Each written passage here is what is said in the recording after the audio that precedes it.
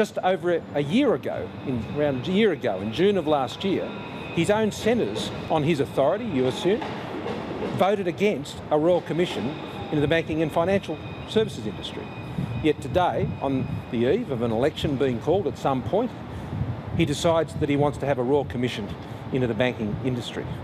What we're seeing is Bill Shorten play complete politics with one of the most fundamental institutions in our economy.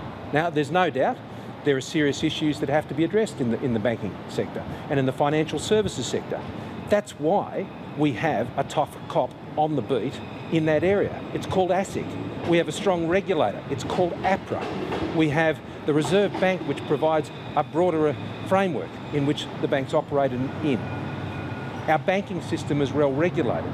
It's important that it is well regulated. It's important there's an enforcement authority. ASIC has the powers of a Royal Commission. In fact, it has greater powers than a Royal Commission. What this simply is Bill Shorten playing politics in the lead up to an election on a very, very serious issue. It's reckless distraction from his failure to come to terms with the fact that he wants to defend corrupt and criminal practices in the construction industry. He has to face the Parliament on the 18th of this month and defend corrupt and criminal practices in the construction industry, which is job-destroying activity in our construction industry. Now, he wants to distract people's attention with this, with what he's put out there today. Only a year ago, the Labor Party said it wasn't necessary, but today apparently it is. It's just pure politics from Bill Shorten.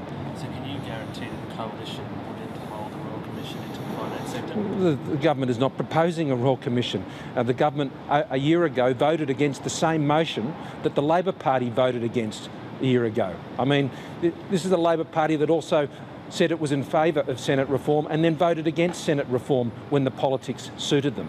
I mean, the Labor Party is being driven by opportunistic politics, and this is a reckless distraction by Bill Shorten.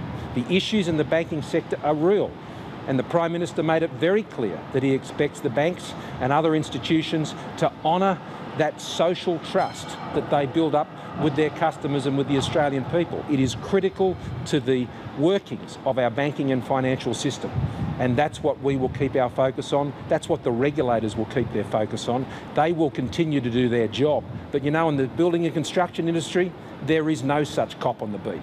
There is no such cop on the beat. A Royal Commission has recommended twice that there should be an Australian Building and Construction Commission, and Bill Shorten, who says he believes in Royal Commissions, won't listen to those two, so why would he listen to any others? Just clarifying, Treasurer, you don't think it's a good idea, it's not something that you're looking at? The government is not proposing a Royal Commission, and we've opposed one consistently. Bill Shorten is playing politics. Does this mean you yourself earlier today mentioned that Bill Shorten wears an ill-fitted suit? Just saying, does that not come across as distraction? Well, your question doesn't make any sense, so you might want to rephrase it and have another go. No? Fair enough.